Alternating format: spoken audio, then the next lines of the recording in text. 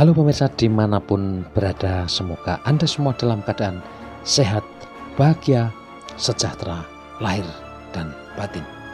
Jumpa lagi di kanal Jogja Plus, saluran yang menginformasikan tentang sejarah kegeologian ke gunung apian di sekitar kita.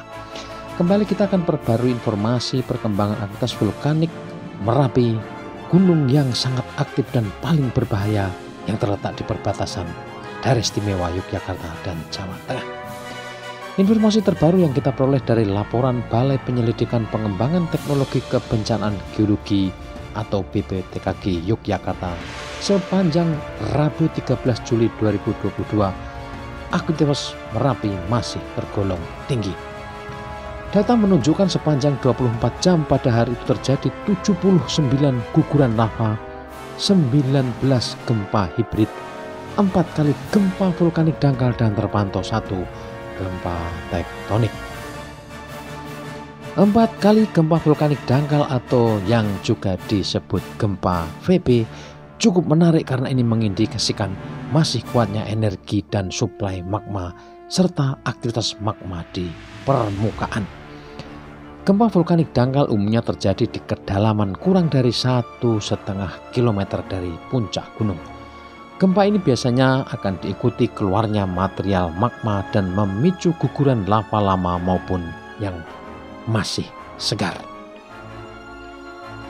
Berdasarkan analisis BPTKG pula, sepanjang waktu sejak erupsi Merapi dimulai 5 November 2020, aktivitas vulkanik gunung ini memang masih intensitas tinggi, hampir 2 tahun berlangsung dan tidak ada jeda sekalipun. Rata-rata kejadian guguran atau rockfall lebih dari 88 kali per hari.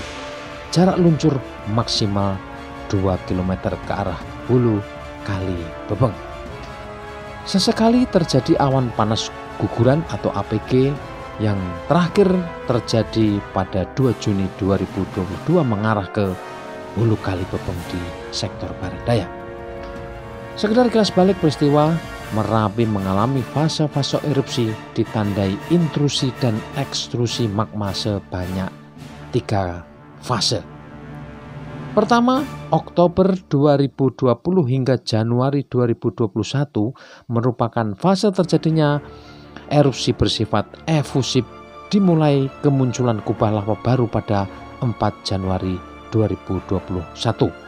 Kubah lava ini mulai nampak menyisakan api, ya, terlihat dari bawah dan ada di puncak barat daya. Fase kedua mulai April hingga Agustus 2021 terjadi migrasi magma ke permukaan yang diikuti rangkaian awan panas guguran atau APG pada 10 Agustus 2021 ke arah kali bebeng.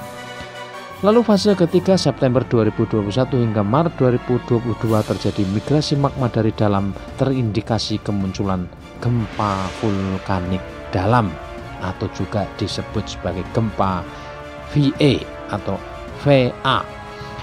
Peristiwa ini diikuti rangkaian awan panas guguran antara 9 sampai 10 Maret 2022 ke arah Kali Gendol.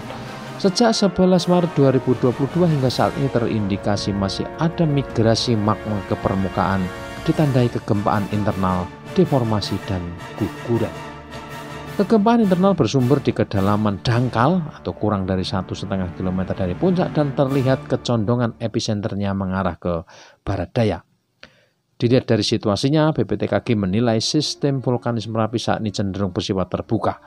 Probabilitas terjadinya erupsi eksplosif besar tergolong kecil saja. Jadi jangan khawatir, ini potensi terjadinya erupsi eksplosif yang meledak begitu seperti 2010 ini tergolong kecil. Ya. Secara fisik dan visual, BPPTKG menyebutkan ada perubahan morfologi kubah lava tengah kawah dan di barat daya akibat runtuhnya sebagian material. Dari citra termal, tampak masih ada aktivitas termal pada kubah lava barat daya bagian kiri yang konsisten dengan kejadian guguran dan awan panas. Kesimpulannya, status aktivitas Gunung Merapi tetap siaga atau level 3. Potensi bahaya saat ini berupa guguran lava dan awan panas di sektor selatan barat daya meliputi Sungai Boyong sejauh maksimal 5 km.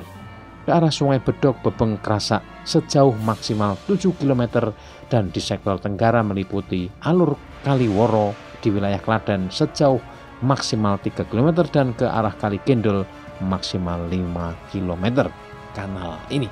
Semoga update informasi Merapi ini bermanfaat untuk Anda dan kita semua. Terima kasih sudah menyimak dan salam tangguh. Dadah. Sampai jumpa di edisi berikutnya. Jangan lupa like, komen, dan subscribe.